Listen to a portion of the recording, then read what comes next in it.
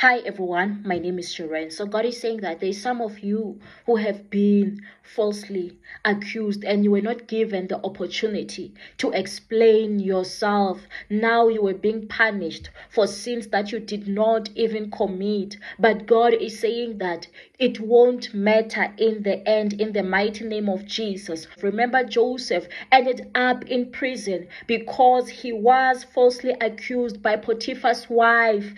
But at the end, it did not matter because he was called out from prison to go into King Pharaoh and interpret the dream. And after that, he was out of prison forever. So God is also saying in your life, yes, justice might not be served at the moment, but it won't matter because there's a certain place that God is taking you to. And then when you finally look back, you realize why things had to work out that way, why justice did not have to be served in the mighty name of Jesus. So God is saying that he is still fighting for you, even though you can't even see it. God is fighting for you and busy promoting you. God is busy orchestrating your escape route into greater things in life in the mighty name of Jesus, so that when you come out of that place where you are at, when you come out of that dark place where you are at, you are already set high above the nations. You are already in a greater position, just like Joseph, in the mighty name of Jesus. Amen.